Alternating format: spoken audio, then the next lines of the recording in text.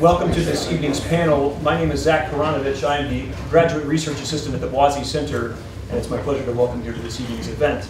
I want to take care of a few housekeeping issues, if you don't mind, before we begin. First, we ask that you please turn off your cell phone ringers. Even if you think you have, maybe check one more time. Secondly, seating, as you can see, is sort of interesting in this room. There's no center aisle, and access in and out of this side is a little bit obstructing of the panel. So if you have any space, I don't see many, if any, more seats in the middle. If you could shift to my left, that would be a great thing to do, so that any last-minute folks can join us on that side and not have to walk across the panel, if you don't mind. Just for your information, this evening's panel and the question and answers that will follow will be recorded and posted online, accessible through our website, bc.edu/Boise. And finally, after the panel this evening, a small assortment of the many books that are published by our distinguished panel will be available for sale in the hallway. I'm going to interrupt you. We're Monica, and come on up. The Vanna Whites. I asked them to be the Vanna Whites here. I want to show you these. If you want to sign, go fast. If you would want to sign. You just walk in. Don't walk in front. Let me do the whole thing.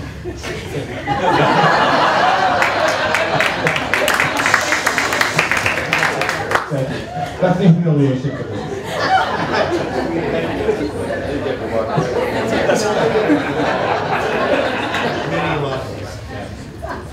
We also want to draw your attention to just a few of the upcoming events this fall.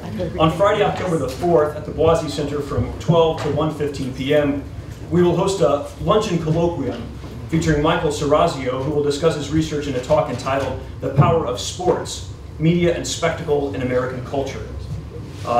The following Monday, October the 7th, at the same place, the Boise Center, and at the same time, 12 to 1:15, our second luncheon colloquium of the semester, featuring R. Ward Holder and Peter Josephson, will speak in a talk entitled "Religion and the Divided American Republic, Rawls' Fault." So come find out how that question is answered. Don't blame Rawls, but come anyways. Both of those events require an RSVP, which can be done on our website.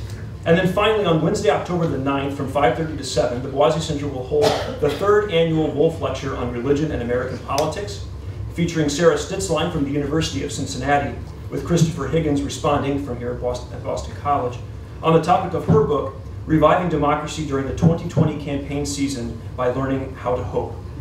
For further information on these and all of our events, please check our website, bc.edu/Boise. And now it's my pleasure to introduce to you the director of the Boise Center and this evening's moderator, Mark Massa of the Society of Jesus. Welcome to all of you. I'm delighted to see you here. I think I can promise a lively conversation. I ask that nobody throw anything unless it's a rosary. So let me introduce our distinguished panelists. On the far end of this row, Professor Richard Gaillardetz is the Joseph Professor of Systematic Theology here at BC, and he is currently the chair of the theology department, in which I am. He has published numerous articles and authored or edited 14 books. He does not sleep. Most recently, he published a newly revised and expanded edition of his popular work, By What Authority? Foundations for Understanding Authority in the Church, published last year by Liturgical Press. To his left is Professor Natalia Imperatori-Lee, whom I taught as an undergraduate, but I was 10.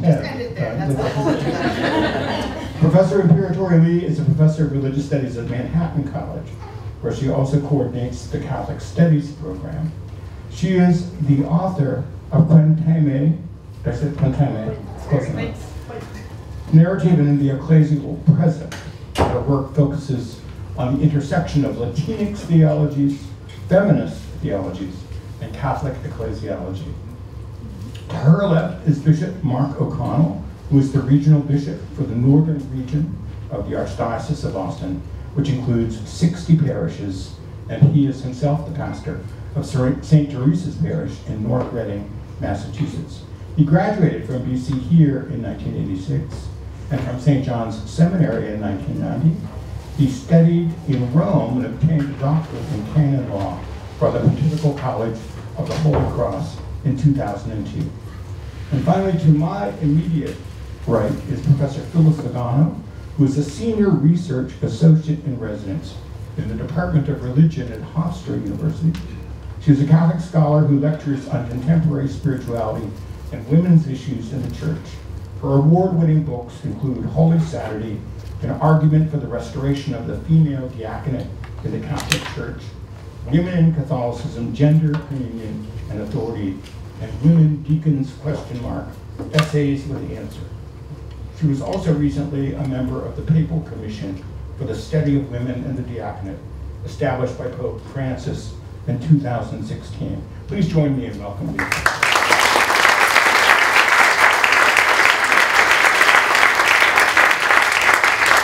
First, some rules for the road. I'm going to begin the conversation this afternoon with two sets of questions to the panelists here, and once they've gone through those two sets of questions, we will open up the conversation to all of you. So you will have a chance to be in conversation with all of them. So the first set of questions, which I've asked our distinguished guests to address, is I want them to spend up to 4 minutes on what they think the single most important issue that needs to be addressed to reform the current structure of the Catholic Church. This is essentially an institutional question, but it can certainly also be a theological one and a pastoral one. So we'll begin with Professor Zagano. Sure. The last time I saw the Holy Father in Casa Santa Marta, I said, you know, he always says, would you pray for me? So before he did, I said, Father, I pray for you all the time. And I pray for women deacons.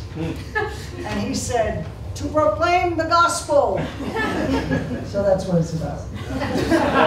I tend to think it's a fairly good idea, but it's not my idea. And I'll speak a little bit about others who have suggested that this could be a way of bringing the church back to its history. You know, whose idea is it anyway? After Vatican II, Pope Paul VI asked Cipriano Bagagini, a liturgical scholar, about women deacons, and Bagagini said, yes, they were ordained, it's easy. A few years later, in the early 70s, Roger Grison, a Belgian scholar, said, yes, it's not a problem. And then about 10 years after that, Aimé-Georges Marie-Mort came along and said, oh, no, no, no, no. But at the end of his work, he said, but it's not decided. At the Second Vatican Council, you see, there were 101 propositions about the diaconate itself, and 2 of them focused on women deacons, an Italian bishop and a Peruvian bishop, and also a Maronite bishop in the breaks, were saying, why don't we return to women deacons? Well, according to the secretary to the Maronite bishop, the Latin bishops just didn't want to talk about it. But 2 propositions did reach the floor. In October 2015, Canadian Archbishop Paul-André Durocher made 3 proposals to the Synod of Bishops after arguing quite strenuously in French for the dignity of women. 2 of his proposals focused on women deacons. Specifically, he said we should simply return to this historical ministry of our church. The French-English Vatican spokesman at the time neglected to mention this to the English-speaking press.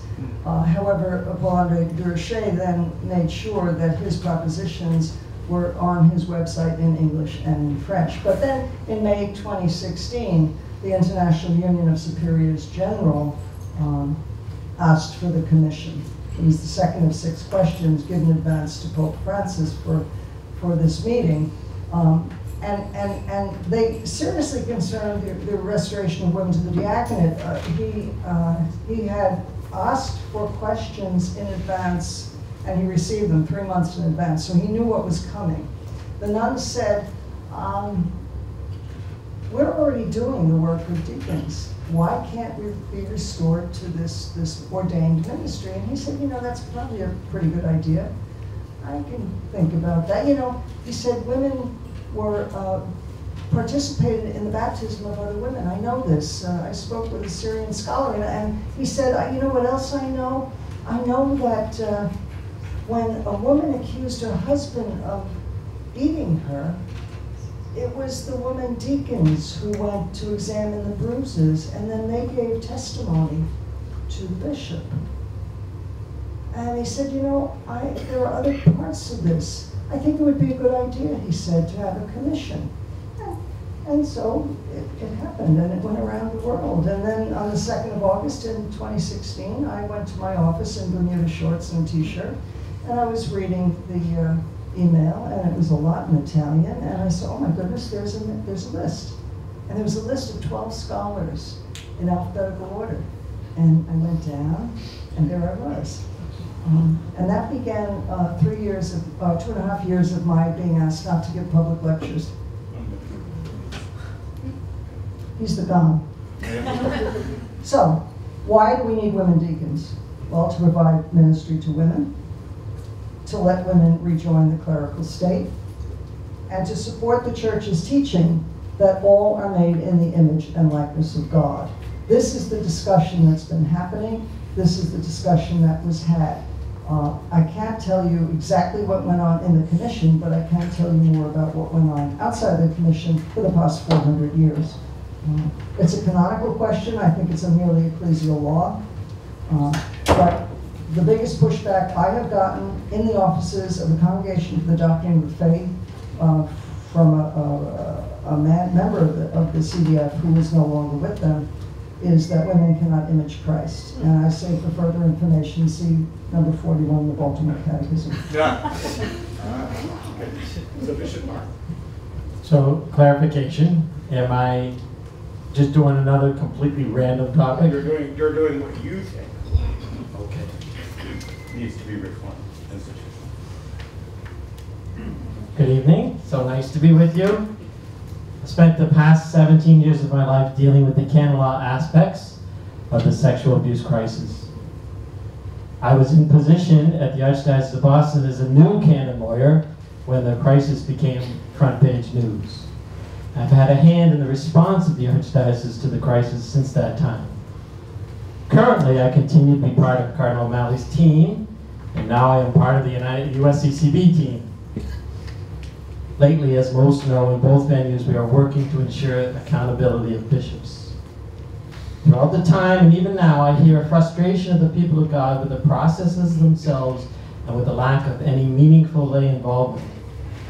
It is these two things that I hope are reformed in the future. So I'm speaking canon law here, not any dealings with the state. It's criminal. But I use the word criminal canonically. Before I can posit a reform, I need to give some explanatory history as to why we do what we do. The church set up the first criminal procedures following Matthew's Gospel, chapter 18. So if someone sins against you, go talk to them. If they don't listen, bring a witness. If they don't listen, bring them to the church. If they don't listen to the church, treat them as a tax collector or a pagan. Right? Matthew 18. Now, without attempting to excuse past bishops in any way, I at least want to point out that in some senses they were following the law by setting these things outside of canonical criminal trials. During the peak of the atrocities, the church was subject to a set of laws created in 1917, and that code urges just that.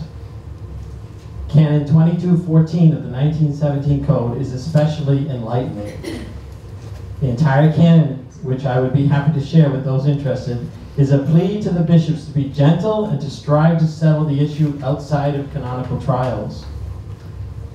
I'm assuming with the justification of respecting and over-respecting the clerical state and avoiding scandal. The current law of canon law created in 1983 is an improvement over that, but the attitude of the law still can be used in a way that one only simulates mercy. Mercy must consider all the people affected by each particular situation. In confession, there is only one person affected, so God's forgiveness considers the person and the person's soul. When a bishop makes a decision, it must have all the people of God in mind. And the current law still leaves to the discretion of the bishop too many aspects. For example, if a crime is investigated, if a trial is warranted, how isolated is the priest under the accusation from ministry of any sort? How to handle cases where the priest is not found guilty per se of abusing a minor, but still has acted immorally. Here in Boston and the United States, if bishops do not act swiftly, definitively, and completely now, they'll be soon out of their offices. But this is not a Boston or United States problem anymore, and I do not think the law is strong enough. It still leaves aspects to the discretion of the bishop, assuming the bishop will act prudently, and I would rewrite that law. How would I rewrite it? I would mandate lay involvement. From a purely clerical perspective, I confess that until we had lay people involved, my own thoughts on whether a priest could return to ministry were skewed. Clearly, I'm not speaking about a priest found guilty of abusing a minor, but a priest that have been sinful in indiscriminate ways, especially sexually. Bishop Mark. 1 minute. Clerics can still think the people do not need to know the priest's past indiscretions. Just send them there. And lay people simply think, I do not want my son or daughter anywhere near a priest like that. Clerics, in other words, still want to settle outside of court, and lay people want to treat them as tax collectors or pagans. The law needs some more of that, while still protecting everyone's rights. Bottom line, if I were in Rome, I wouldn't allow lay people involvement for certain parts, as the law does. I would mandate it. Thank you also for being here. Thank all of you for being here. In one part of my life, I teach theology to undergraduates. Another huge part of my life involves raising 2 sons with my spouse. This year, our oldest started high school, which is horrible and terrifying and amazing all at once for a great many reasons. We're very lucky. Our son was admitted to what I'm sure every Jesuit institution calls the elite Jesuit institution in New York, which is Regis High School, which is endowed such that all the boys attend for free. Needless to say, we were overjoyed about this. He saves us a lot of money, which he reminds us all the time. But we're also nervous about the accelerated curriculum, the solo commute to Manhattan, the abundance of time-consuming extracurriculars, etc. So last week we're at Meet the Teacher Night, and this very nice, extremely young person who is my son's English teacher laid out the first half of the semester. We're gonna dive right in, is what he said. We're gonna read Edgar Allan Poe, and we're gonna read Oedipus, and we're gonna read Shakespeare. And then it hit me, oh my God, what if he never reads a woman? What if in this very elite, single-sex Catholic environment, my son never finds out that women have something interesting to say about history, or storytelling, or theology? Here's the thing. What I don't want for my son, I don't want for my church. It sounds simple, but the execution of this probably won't be. My institutional contribution to the reform of the church would be to dismantle the seminary system as it currently exists. No, let's not yet. We've got a long way to go.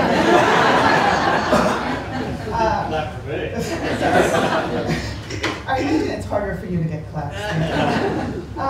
The isolation. It's going to be one of those nights. The isolation of seminaries from real life, from women, from chores and housework like laundry, cooking, and cleaning, from the world of the people of God, is the incubator of both clericalism and of the abuse crisis. As one friend put it to me, quote, "The seminarians are being raised like rare orchids and are then sent into parishes where nobody cares about horticulture." This goes beyond even suggesting that seminarians have a year of practicum required in all seminary formation programs. 1 year is insufficient. Their entire formation should occur alongside lay people. The document produced here at Boston College by the Boston College Seminar on Priesthood and Ministry I found particularly instructive here, and I'm grateful to those of you who were on it, including Rick.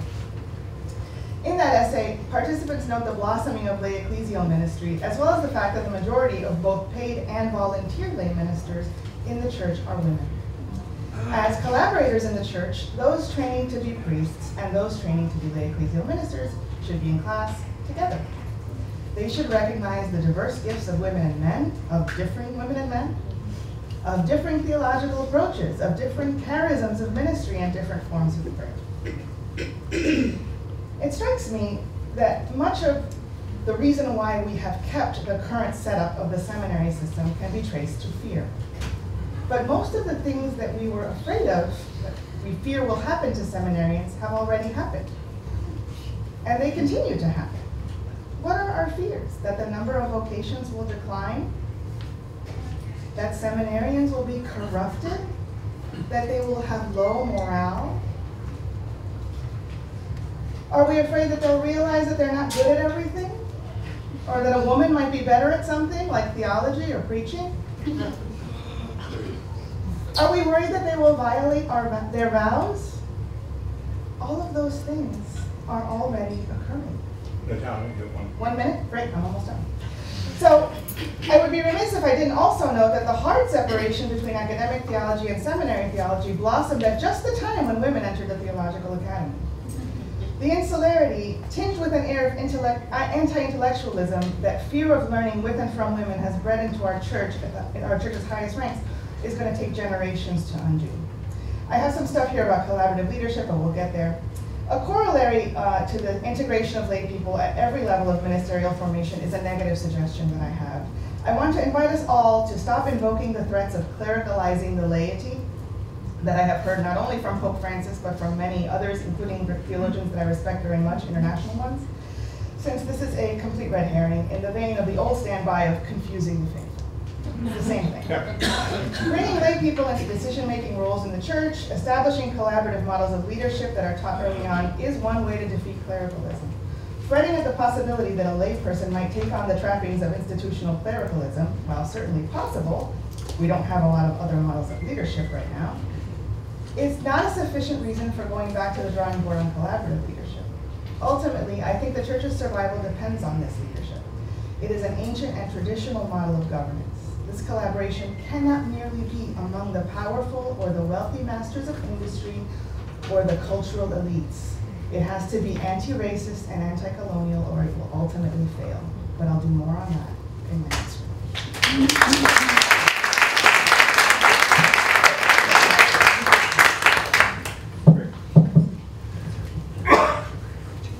I suspect that all of us on this panel are in agreement that any successful program for church reform must attend to our church's deeply embedded clerical and hierarchical culture.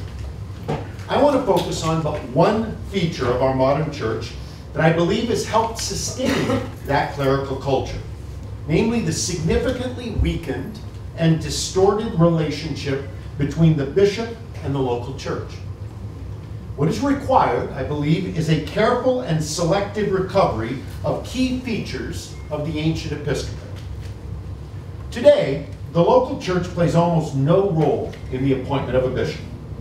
It is the Pope who makes the final decision on episcopal appointments after benefiting from the advice of the appropriate Vatican office. But this practice of papal appointment, however, became common only in the 19th century. And it undermined one of the most widely held convictions of early Christianity concerning the right of the local church to participate in the appointment of their bishop. Even as late as the 5th century, Pope Celestine I would declare, "Let a bishop not be imposed upon the people whom they do not want." Pope Leo the Great would further insist, "He who has to preside over all must be elected by all." Many will agree that a lack of episcopal accountability lies at the heart of our clerical sexual abuse crisis. A return to the active role of the local church in the selection of a bishop would go a long way toward helping us recover that accountability. This commitment to the bishop's essential relationship to the local church was also maintained in the ancient canonical prohibition against the transfer of a bishop from one diocese to another. There were good reasons for this prohibition, and they are found both in the canons of the Council of Nicaea and the Council of Chalcedon. If a bishop of a relatively small diocese was courting promotion to a larger and more significant church, he might be more inclined to act cautiously, concerned with how his actions might be interpreted by those with the power to effect his promotion. By contrast, a bishop who stood in solidarity with his local church, embraced by his local church, and considered himself in a sense married to his local church, however modest, was more inclined to keep the concerns of his people foremost in mind. Finally, in the early church, the only reason to be ordained a bishop was to serve as the pastoral leader of a local church. Yet today, approximately 1/3 of our active bishops possess what is known as a titular see. That is, but wait. Technically, they are given title or made pastor of a church that no longer exists. This is the case for auxiliary bishops like Bishop O'Connell, who in fact is the Bishop of Gigthit, a once existent diocese in Tunisia that stopped existing after the 7th century. However, not only auxiliary bishops, but also Vatican diplomats and bureaucrats are elevated, note the language, to the office of bishop and given a titular see. It is time for the church to repudiate this practice. There is no good reason for Vatican bureaucrats and diplomats to be ordained bishop in the first place. Making them bishops simply reinforces the idea that ordination is an honorific, an ecclesiastical promotion or advance in rank and privilege, rather than a call to service. And if a diocese is large enough that it requires multiple bishops, we ought to seriously consider dividing it up into smaller dioceses, where each would have their own pastor. So let me be clear. I am not trying to undermine Bishop O'Connell's episcopal ministry. I want to give him his own diocese. I admit that these 3 reforms do not seem particularly sexy, but taken together, they would do a great deal to move us toward a much more healthy and solidaristic relationship between the bishop and the local church, and therefore make our ecclesial leadership more accountable.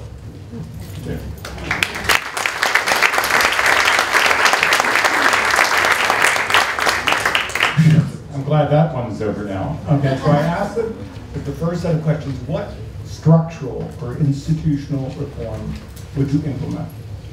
Phyllis suggested resurrecting women deacons, which would do a better job of reflecting the tradition of the earliest church and also give more voice to over half of the church's faithful.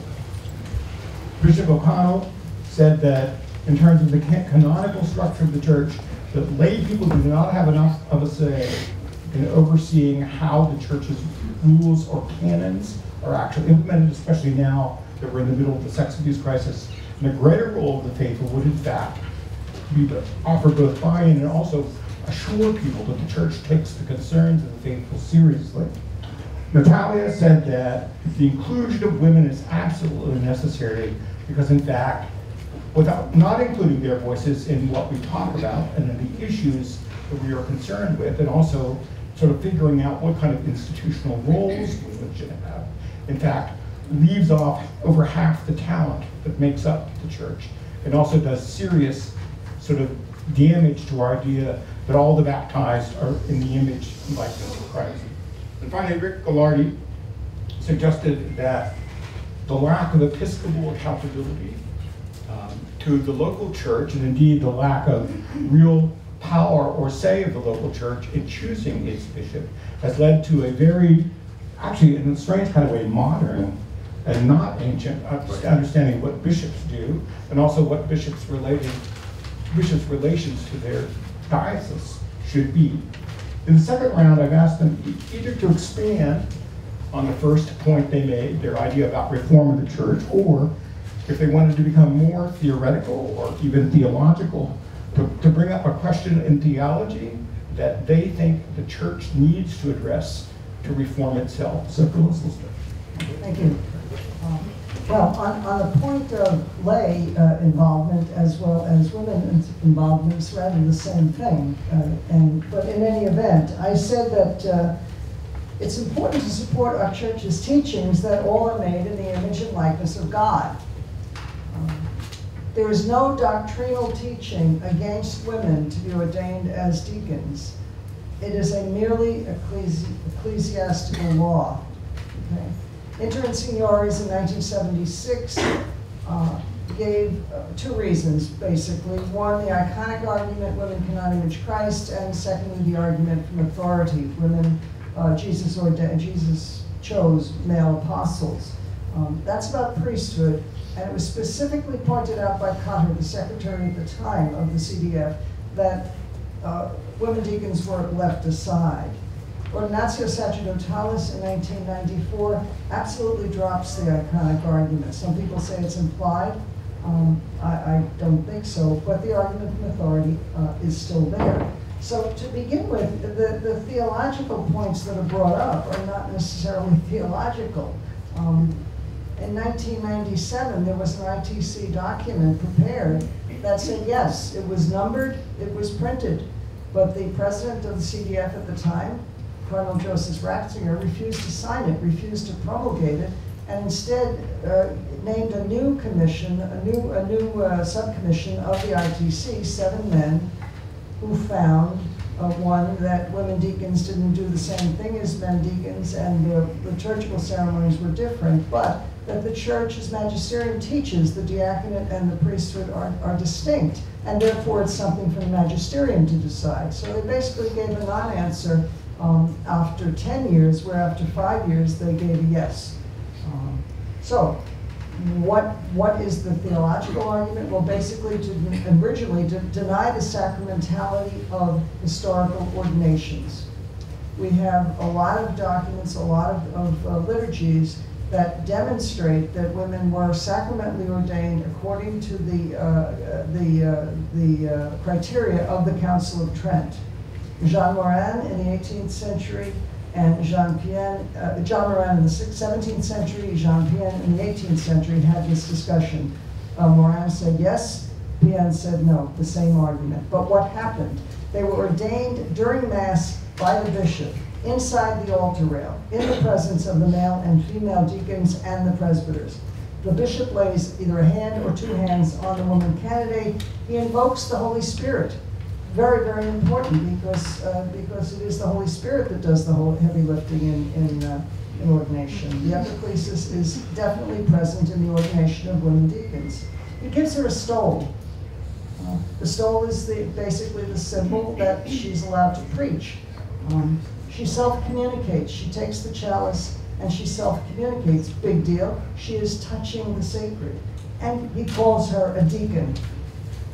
If he wasn't a deacon, he'd call her something else. Women, now the argument that women cannot image Christ, the iconic argument, is still extant. Cotter said about priesthood, Christ is, was, and remains a man. And that is where the in persona Christi, Capitis Ecclesiae, in persona Christi Servi argument comes up. The in persona Christi Servi term came up only in 2002.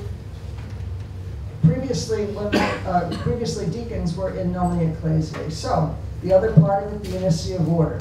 Because a woman cannot be ordained a priest, she therefore cannot be ordained as a deacon.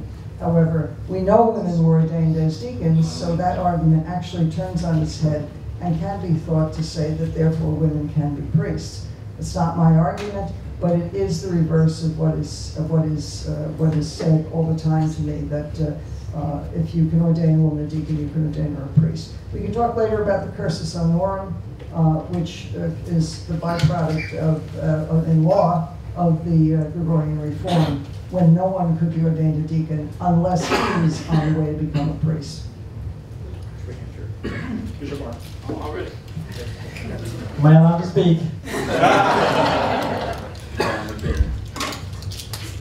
So this is not a continuation, it's a different subject. So, real evangelization should not be scare tactics. One should not be disciplined to follow Christ's church's rules simply to avoid hell. Rather, real conversion of heart comes from embracing the cross and taking on the discipline of practice because one feels called to do it.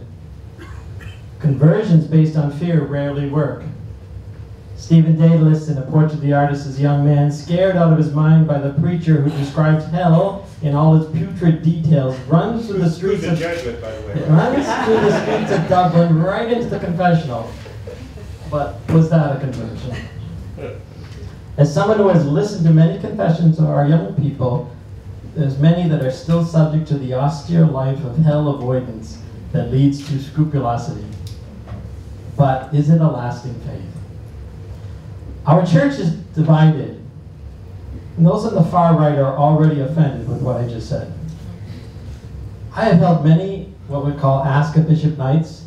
There's often a division in the room between those who think the church should be tougher and would prefer a morality check of anyone who dares to go to Mass, and those who think the church is too strict.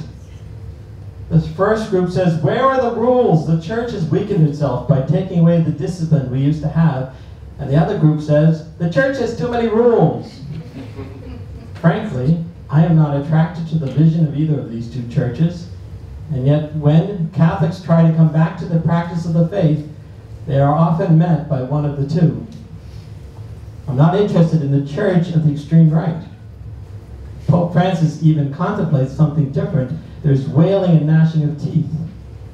To even hold a listening session with Catholics who question their identity is seen as scandalous. On the other hand, I'm not in the least attracted to the church at the far left, where one's own ideas rule supreme. Jesus Christ established the church, and the magisterium of the church has adapted to every age, but it remains unyielding to the primacy of self and holds firmly to the rock of Peter. The Eucharist is the Eucharist when it is faithful to what Jesus said to do in his memory, and he did not use rice. It is not insensitive to use gluten. It is simply not the Eucharist without at least a small amount. There is a creed we follow, and it is not brought for negotiation. There is a moral practice we proclaim, and it isn't pro-choice. But when a baptized Catholic has rediscovered their faith in the Catholic Church after having been away from it for a while, they are more likely to run to the extreme right or left picture of our church based on who is loudest on the internet. The reform of the church I long for is for the more centrist, moderate, normal, everyday church to be consciously louder. It is not easy to be a moderate in public debate in our church. It doesn't grab headlines on Twitter. It's not even heard yet. Yet the majority of our practicing faithful Catholics in the pews are that. But guess what? Our pews are missing 3 generations of Catholics. High school students, their parents, and the millennials in between. Bishop Barron gave an image when he spoke to the Boston priests. He compared finding one's faith in the church to finding one's love for baseball. How do we learn to love baseball? By going to the ballpark and seeing the crowds and hearing the crack of the bat and looking at the action. Yeah, 1 minute. You fall in love with baseball long before you learn the infield fly rule. Sometimes when people come back to church, instead of falling in love with the liturgy, we start with the infield fly rule. Are you divorced? Are you gay? Are you married in the church? Are you committing mortal sin by not going to Mass? All this leads me to simply propose the church create a voluntary, meaningful re-entry process equivalent to the RCIA for returning Catholics. The process would excuse the person from Sunday obligation while they're in the program by way of a dispensation till they are ready to desire to go back to Holy Communion. It would lovingly explain marriage in the church before inviting them to consider marrying in the church, and would lead the person to be ready to make a meaningful confession. It would return them safely to the true faith and guide them to the right and left extremes. It would proactively run to embrace the prodigal son without watering down or weaponizing the faith.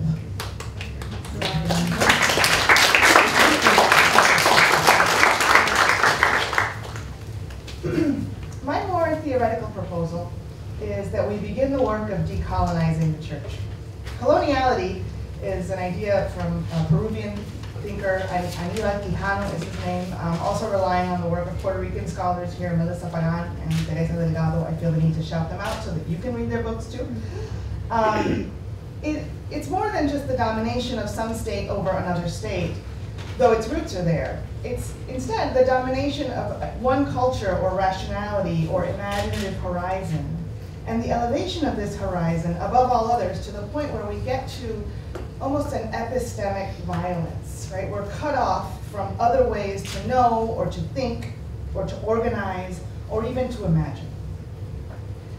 The marriage of the church to colonialism is centuries long, and it will not be dissolved in a decade, much less in these 4 minutes that I have right now.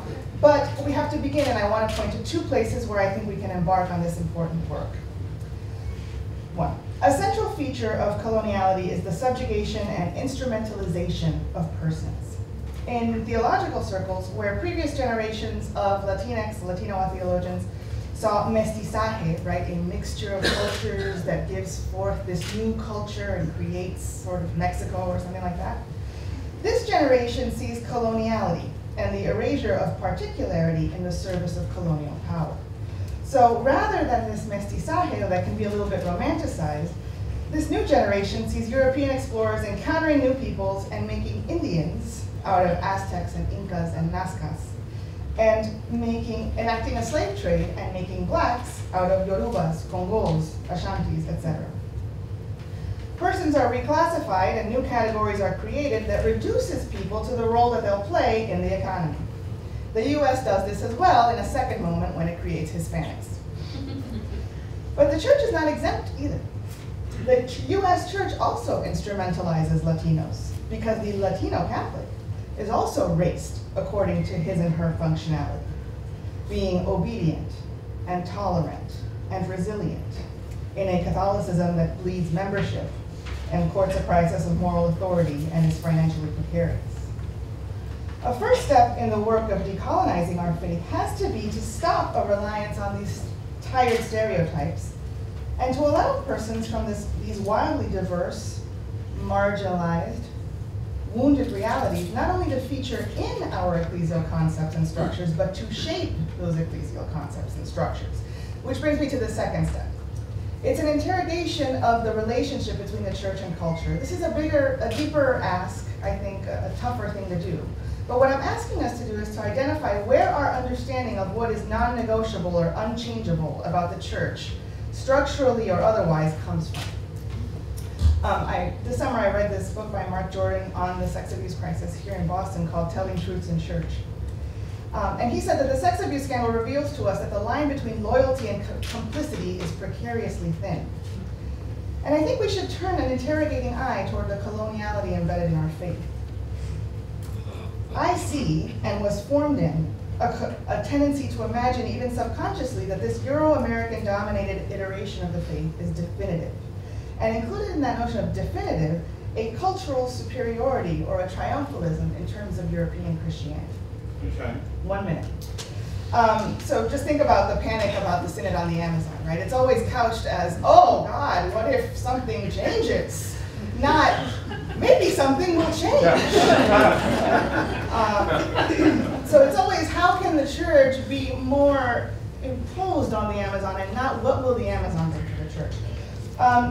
In part, we're all committed to this colonial project because we're all shaped by its expectations, we're shaped by its rationality, we're sitting in a university. And our imaginations are shaped by notions of progress and order. Coloniality tells us what counts as legitimate development and what counts as syncretic innovation. I'm inviting us to step away from these if real reform is going to happen in Catholicism and remind ourselves that the line between loyalty to and complicity in structures that harm marginalized communities, black bodies, brown bodies, women's bodies, LGBTQ bodies, is terribly thin. To give ourselves over to the Spirit and to remind ourselves that an open wound heals from the margins in, and that is where we should focus our attention.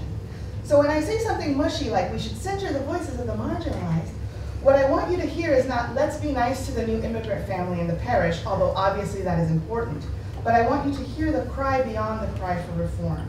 the cry of generations of colonized, homogenized, and brutalized bodies, and to do right by them.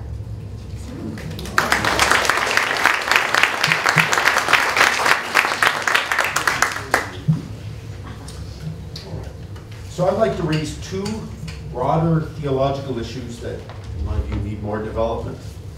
The first is to suggest that we need, and you can see this as a kind of an ecclesiological approach, we need a new, not that the others won't, we need a new theology to justify ecclesial belonging. Let me explain. One of the unanticipated consequences of the Second Vatican Council proceeded from the Council's commitment to what we might speak of as a salvific optimism.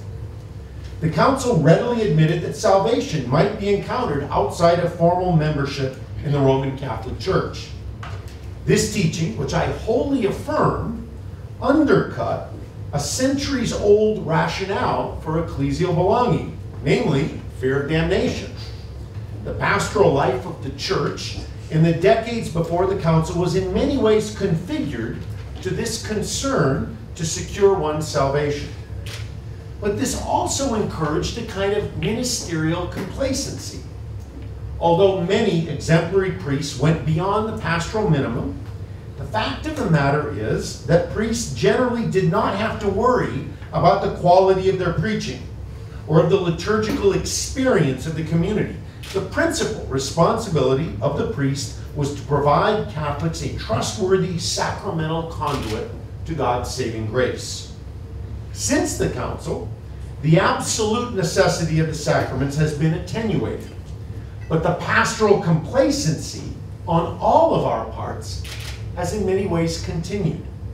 This pastoral complacency is evident in mediocre preaching, minimal participation in the life of the parish by the vast majority of the baptized, tepid liturgical celebrations, and a shocking lack of hospitality toward young people, LGBT persons, or those of a different socioeconomic, ethnic, or racial background. Put simply, in the face of a widespread exodus from the church, particularly among young adults, we have failed to make the case for why, if one's salvation no longer depends on being in the church, anyone should want to.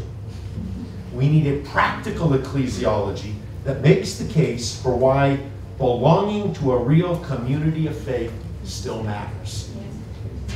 Second, we need to do more work, and this is quite different from first, on a theology of holy orders.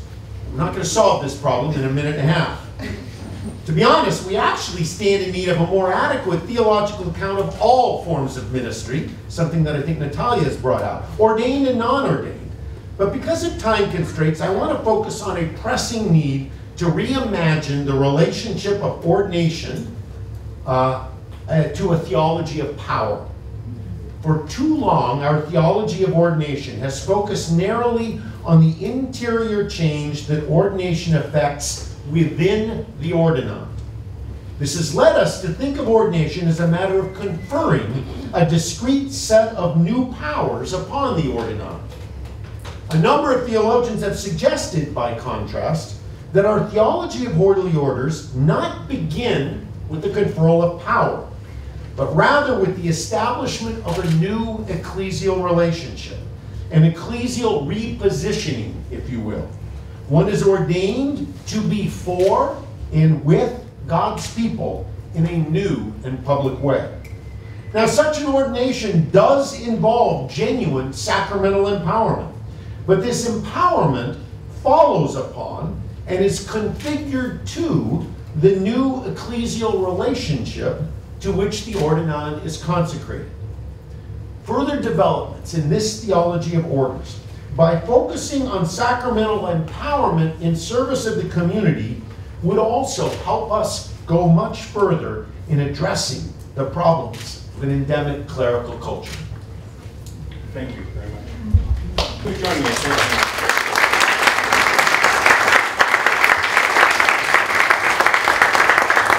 a large part of today's discussion is focused on giving a wider voice to people in the pews. And this is where all of you come in. So one of our wonderful undergraduate research fellows will carry around the mic, and I ask you to wait till she reaches you. Please put up your hand, and she will bring the mic and ask the question to either the panel or to a student person. There's a bunch of people up here. Sorry.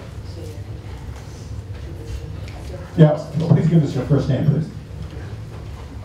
Jack Cahalan. I had the privilege of sponsoring 2 5-day canonical retreats for priests in Archdiocese of Boston and one in the Diocese of Pittsburgh on pastoral reform. Everything said here today, I agree with 100%. It's excellent. Doesn't get to the real problem, except for some of the things that Professor Richard said at the very end. The real problem, as a friend of mine, when I told him I was giving a retreat on pastoral reform, he said to me, if the apostles had pastored the way we're pastored, the church would not have survived. And as a matter of fact, the church is not surviving while we're being pastored in this way. So seminary reform, yes, but much, much deeper. So do you have a question for a specific person? Yes, one thing, just to prove my point. Everybody who's out of a seminary should know this, should know all this. What do the epistles repeatedly and explicitly teach is the main motivator by which Christians are moved to Christian behavior. What is the main motivator a pastor should use to motivate? The epistles say it all over the place. Nobody knows it. Okay. Would anyone like to address this? No. I don't have a clue. Okay. Yes. Julian, there's somebody in the back. Julian, where are you? Okay.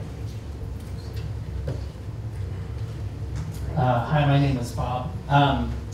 My question would pick up on Dr. Gaillardet's point, but any of the panelists could feel free to answer. I work for a group, New Ways Ministry, with LGBTQ Catholics, and I do work in other Reform circles. And so I spend time with groups, you could call them para-ecclesial groups. They are intentional Eucharistic communities, Roman Catholic women priest parishes, groups that are not canonically sanctioned, but in many ways these are faithful Roman, particularly Roman Catholics. And the question I'm always turning over, so I hope maybe there's answers up there, is what, not just practically, I think practically it's a little easier, but in developing an ecclesiology that's adequate for our church today, what role do these para-ecclesial communities and the wounded and excluded folks in them, this is sort of why the belonging. We've chosen to stick around against all odds. So what role can we play in the more theoretical sense that our groups have a place? Would anyone answer this? Well, I probably don't need a microphone. Bob, it's a very good question. I mean, they're not. Oh, okay. Yes, I do need a microphone. I mean, there are a lot of ways of going at this, but one of the things, Bob, that I think is important is, and Natalia's actually written on this, though, in a slightly different context. I think we need to expand our conventional understanding of one of the most important teachings of the Council, the supernatural instinct for the faith that's given to all the baptized. We have a tendency, I think, to think of the sensus fidei in terms of, you know, those formally baptized Catholics that are in good standing and so on and so forth, and therefore to conveniently exclude the voices, the insights, the experience of people who experience themselves as perhaps not quite in the center of the church, but on the margins, or perhaps in a position of exile, where they're not quite sure whether they would describe themselves as belonging or not belonging. But it doesn't change the fact that we believe that God's grace, God's wisdom, and God's insight can speak through those marginalized communities. So I think we have to have the courage to listen not just to people who are in quote-unquote good standing, but to trust in sort of the promiscuity of the Spirit to speak through a wider range of voices and from a wider range of ecclesial vocations than we tend to conventionally acknowledge. Natalia? Just to add to it, thank you for reminding me that I did write on that. You could buy her book outside. Everyone, yes. that the idea that how can these para-ecclesial groups contribute to reform? I think the most exciting thing is that we don't know. We don't know, because we never allow these groups. Women aren't voting in the Synod on the Amazon. Amen. We don't know. We don't know what the church would look like if we could all really participate. And so I think the one way to do it is to continue that kind of prophetic witness, to continue to claim your name as Catholic, to continue to claim that identity. And that sort of keeps the cell wall open and breathing so that the church doesn't die. Bishop Mark. Thank you for your question.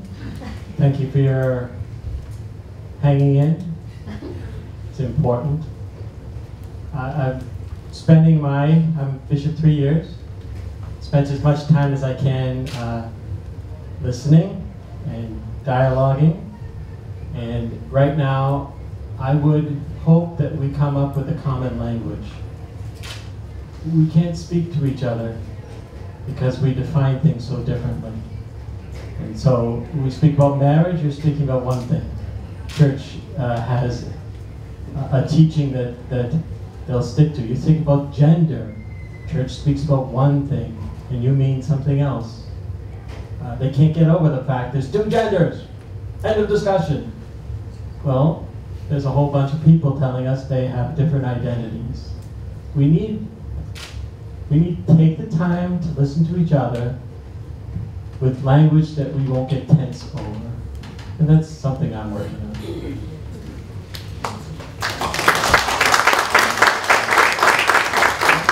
Another question? There's a whole bunch of questions. Why don't we take somebody over on the left?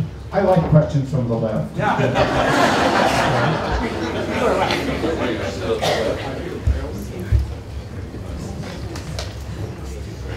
Hi, I'm Arlena, a student at BC here.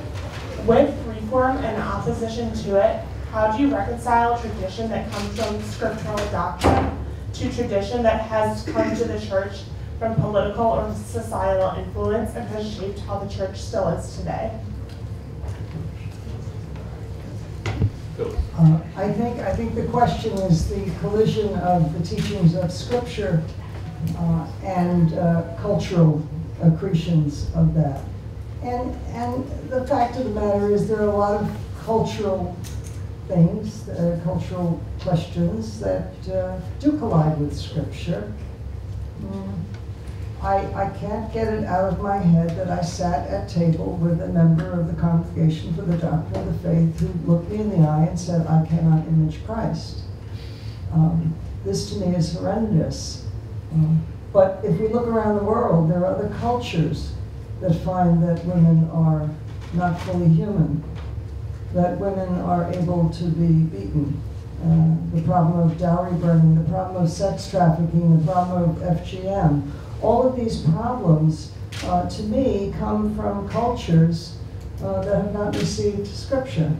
And yet when we look in Scripture, we find that Jesus had many women followers. Jesus had many women who brought his word out. The only woman in Scripture with the job title deacon is Phoebe. And Paul introduces her as the deacon of the church at Cenchreae.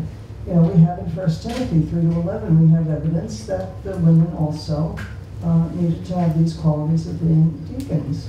So I think in today's cultures around the world, we find an uneven recognition of the value of woman, an uneven recognition of the value of the person, and that it's up to the church to preach its Scripture, to preach its believings, and to convince the world that women indeed are human, women indeed are made in the image and likeness of Christ, of God.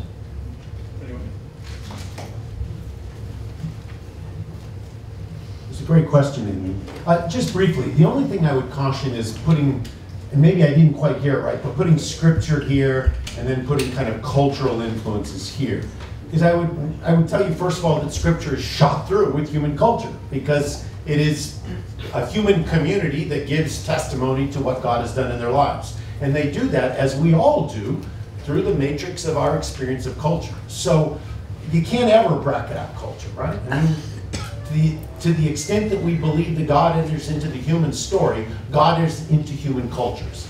And those human cultures are both grace and wounded. And it's part of the work of a Christian community is to kind of sort through that, to discern that through the power of the Spirit. Yeah. So.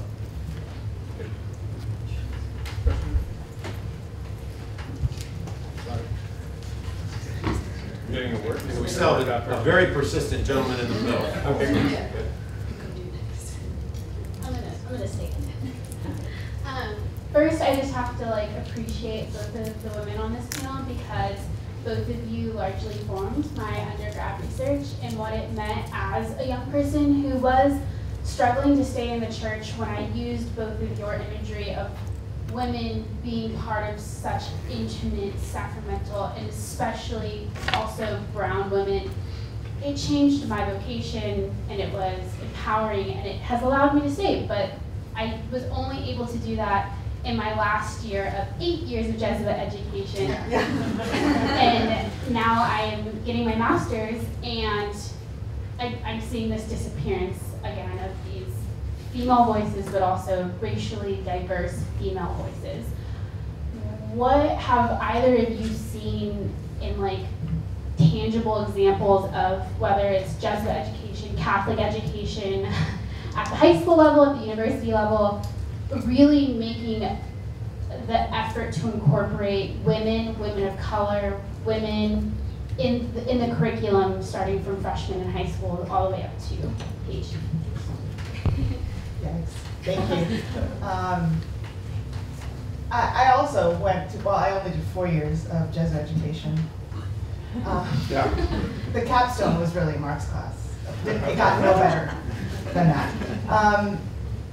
I think one thing that I talk about a lot with my students and that has really kind of come home to me through their activism and their questions and their pushing is this nagging genealogy question, right? How come the feminists don't get their work out? Why am I just finding out about this now? I'm like, the feminists have been publishing their work for years and years and years. How come you never read it? And that's where the sort of meet the teacher night kind of just slapped me in the face, and I was like, oh my gosh. So I think that one way, we don't all have diverse faculties. My faculty is not diverse. My student body is far ahead of us in that regard. But your syllabus can be diverse. And if it's not, it's okay to tell your professor, how come we're not reading any people of color in this class? Because if we do not do that work of genealogy, we condemn every next generation to having to rebuild the infrastructure. And the more I read, the more I realize that this is not accidental. It's intentional. And it makes young women waste time rebuilding that infrastructure. So let's make sure that we do that with all of our syllabi, all of the books we read our kids, from the time that they're, babies until the present, so that they know that there's wisdom all over all kinds of people. Sorry. Can I make one comment on the way by? Sure. You'll be an honorary woman right now. Just to promote canon law for women. It's a totally underutilized path to decision making, and to have more women get degrees at pontifical universities would greatly help the future of this church. I will respond. I looked into that, and the thing that deterred me is that there wasn't a single female on most of the faculty that I looked up in researching canon law. Because I did think about that. Do you want to be a pioneer? Yes and no. The first pontifical degree given to a woman in Rome was in 1970X. I can't remember, to Mary Milligan. The second was given to Sandra Schneiders from the Greg. And because they got them knocked out in the same year. No, the first ones were in the 70s to Mary Milligan and Sandra Schneiders, then Beth Johnson, 1984 at CUA.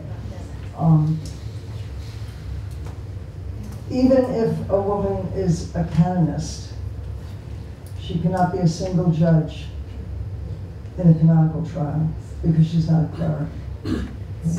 She can't preach. So there are things that clerical status have. But to encourage you, I will tell you that I would ask you to write. I didn't know anybody. I never met the sisters at the International Union of Superiors General who appointed me to ask me to be appointed to the commission. The commission was the first, as far as I know, to be 50-50 male-female. Okay, and the women professors on it have published. Many of them have published. Many of them were known in Rome. But I would really, really encourage you to, as Bishop O'Connell says, you know, get a canon law degree, or get a PhD, or go to a pontifical institution, but write and publish. Okay. I see that.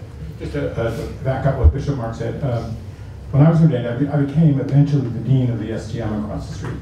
But before that, I was a student before my ordination at Weston, which was in Cambridge.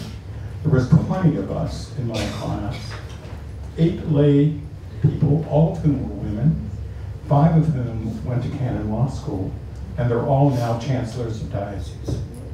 So they went on mostly to St. Paul's in Ottawa, and they're all now running dioceses. So there are women who went on to have certainly a bigger say than I have in any issue in the local church. I think Professor Groom has had his say. Okay. They're chancellors of dioceses who can't sign certain documents because they are not clerics. Alejandro Olayo Mendez. Following along the lines on colonial and decolonial discourse, what can we do in academia, especially theological reflection, to make sure that we include voices that are colonized? I mean, one way to do it is, of course, the syllabus, but still, as diverse as this panel is, and this idea of including more voices in our syllabus, this reflection, theological reflection, is made from a place of power. Absolutely. University, education, city. So the question is, what can we do to make sure that those voices that are more diverse, where probably the needs are different for the churches in Africa, in Asia, in Latin America, and the priorities are completely different. What can we make sure that we hear those voices and we include them in our theological reflection? Thank you very much for that question. That's excellent and a challenge to all of us, I think.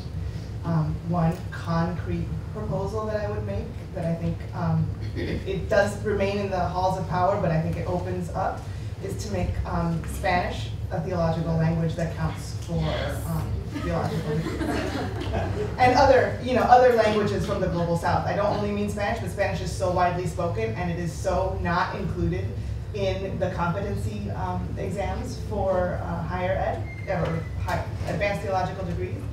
There's so much theology that is written from the global south that we don't read, or that we don't build capacity for students to even read. And even that would begin to hear voices that we don't hear. Like I was gonna say read more widely, but we can't read widely if we don't read multilingually. So rather than just French and German. Thank you, Mark. I want to go back to Phyllis's fine presentation, and I appreciate, Phyllis, your excellent scholarship that indicates that indeed women were ordained deacons of the church. But let me ask the question this way. Supposing we've never ordained women deacons in the past, surely we should do so now. That's true. And into the future. In other words, if we simply say, well, unless we did in the past, we can't do it now, I'd be afraid of that argument, especially when it comes to women in the other two functions of holy orders, in episcopacy and priesthood, that maybe we can't find a woman bishop, although St. Bridget of Kildare, as we all know, was definitely consecrated a bishop. I'm from Kildare, by the way.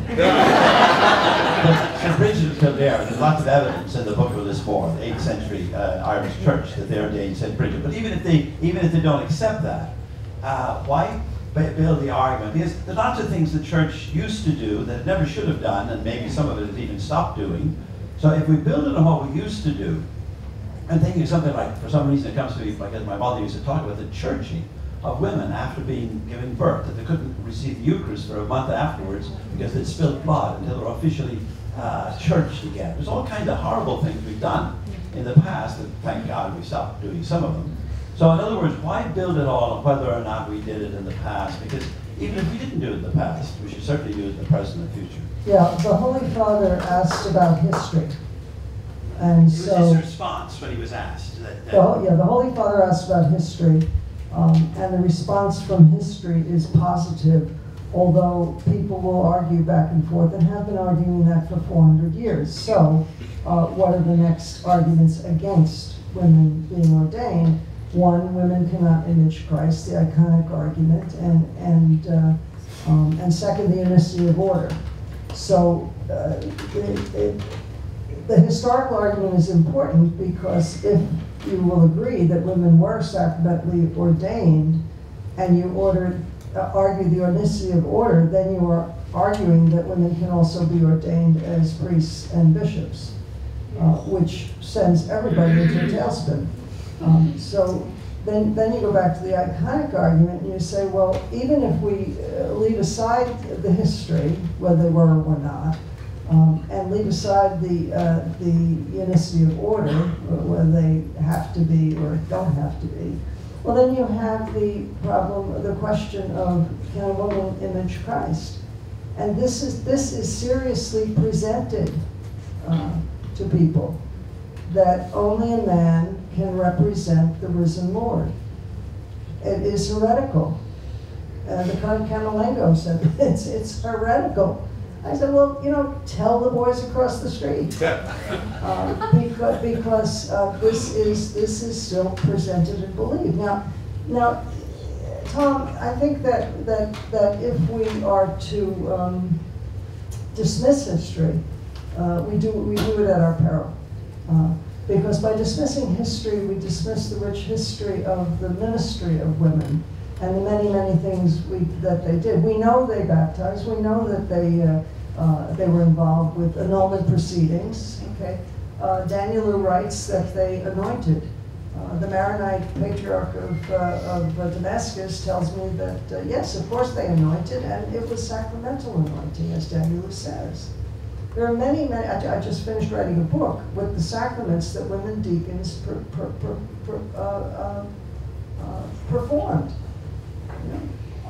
So I think all three, history, the iconic argument, and the unicity of order, have gotten so convoluted that if we give up history, and I think that's what you're coming to, we will lose the other two.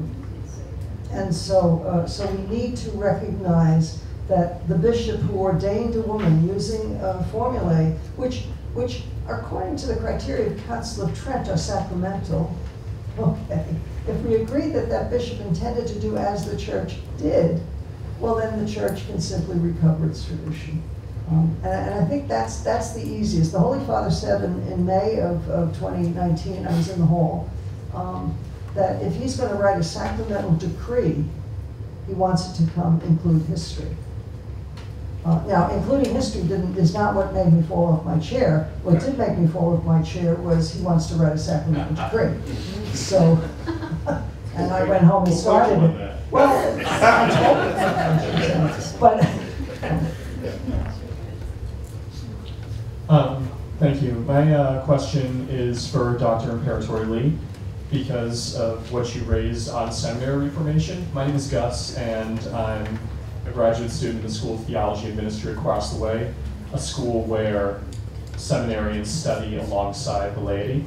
And this isn't the only one in the United States alone. There are other institutions like the CTU in Chicago, the Oblate School in San Antonio. The two-parter question I have for you and anyone else who wants to answer are institutions like these the ones that you have in mind for the future of seminaries? And two, if so, should these institutions be expanded, or will we need to build entirely new ones? And how should we go about doing that? That's a really good question. That is the model that I have in mind, right? Something like the STM, Notre Dame was like this, right? Where there was an MDiv program and everybody was training together. Yeah, so the graduate schools do sort of co-train for ministry, but those are priests that are normally in religious orders. So I would want to incorporate the diocesan formation into institutions like that. I don't know. Do we build new ones? Sure, why not? What do you think? We did it once. And they've been closed after the Vatican visitation of seminaries.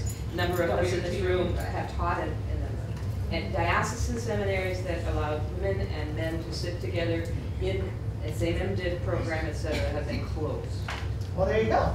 Argument for mystery. Or the women have been allowed to do a pastoral ministry. That's right. So we can return to the practice of the church, right? Just undo what was done.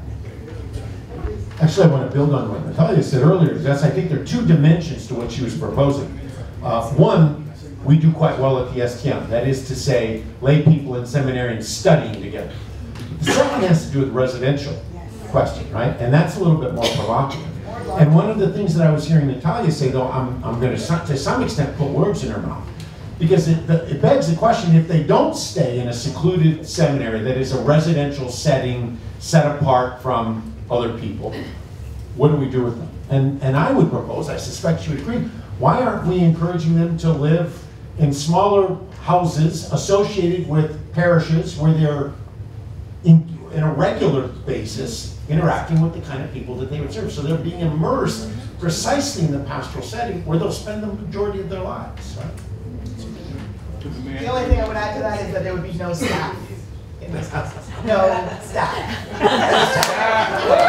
No one do the laundry. No one do laundry. No staff.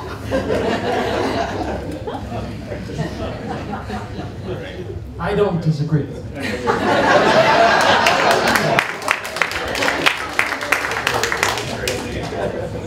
Bishop Mark from Bishop of Red. Hi, my name is Gaillardetz. I'm an undergraduate student, and I just reverted back to the faith like 4 months ago. Is that just from my experience in coming back into the church? I've had great concern about like the catechesis and specifically the recent pew poll about is that belief in the real presence, especially coming from a Catholic high school and Catholic grade school. And coming from a community that's very privileged in the amount of resources that we had, that many in the community, is that many of my fellow students didn't get the necessary catechesis when they had all the resources. So how can we ensure kind of uniform is that instruction and then also then belief in these in these important doctrines and dogmas and doctrines, and then kind of second totally different question of is that where is that this would be more for Professor Zagano of the role of lay cardinals, where women wouldn't even have to become part of the episcopate to become cardinals, and then maybe is that fulfill roles in the diplomatic corps or various other areas? It's been theoretically possible, and I just want to get your comments as well as anyone else in the panel, and then also on catechesis. Thank you. Okay, well, only in the 1983 code does it say that one needs to be at least a priest in order to be named a cardinal, and it is expected that that priest will accept episcopal ordination. It'll be interesting to see whether Czerny, who's just been named is a priest, he's a Jesuit priest, if he accepts ordination. Every cardinal does did not. In terms of lay cardinals, the last two kind of died around the beginning of the 20th century. Antonelli was well known, and he was made a cardinal before he was made a deacon, which brings me back to women deacons, of course. I think that your first question about catechesis is important, and it redounds to the way women feel about the church, because the catechesis of the church historically has been done by women, by mothers, by catechists. And they are, as I have written and published yesterday, walking away together, walking away from the church. The schism to worry about is when all the women walk away. So, sure, lay cardinals, Jim Keenan actually nominated me. I think he nominated Marianne Hinsdale and a few other fabulous folks. So, but that's not, didn't happen this time. First of all, welcome back. We need you. We need you desperately. And so I'm so glad that you have given us another look. I'm glad that someone spread the faith to you. And I hope that you ground yourself in that faith. You keep your journey with you and God, And then when you feel ready, empower others. You need to be an evangelist. We all do. But thank you for your witness tonight. One by one. That's what we have to do. Yeah, so. Rick is very excited about that first question. So. I'm sorry, I don't want to stick on this, except that poll drove me nuts, so I can't resist saying that. First of all, the poll was horribly worded in a lot of ways, and anybody who has an advanced understanding of Catholic theology around sacramental real presence understands that you don't oppose real presence to symbolic modalities, right? Augustine himself spoke of Christ who's present per modum symboli, right? And so what we need is to recover a more robust understanding of what we mean by effective symbols when we talk about Eucharistic presence. But even beyond that, I just want to encourage you, I think we tend to make way too much of those polls. I don't know that there's a generation in the history of Christianity where a significant number of believers wouldn't have failed a test on any of those kinds of things. That doesn't speak to the orthodoxy of their faith. We need to focus on the priority of people's lived faith. My maternal grandmother had a profound devotion to the Eucharist. I suspect if you pressed her to explain to me real presence, what I would have heard was a form of what we call physicalism. Now, I don't think for a moment she didn't have a profound and orthodox faith in the Eucharist, but her ability to, with some conceptual rigor to articulate that is a separate question altogether, and frankly, I think rather overrated relative to the significance of how people actually perform the faith of the church. Ma'am, you have the honor of asking the last question. So make it a good one. Before I came here, I leafed through this booklet by Bishop Robert Barron, and it's around in a lot of the churches now, about a letter to a suffering church, and I would like to just cite one sentence that really caught my eye and speaks to me. He says, the church is not an organization, it's an organism. Ooh. An organism, and I wish that you would speak to this.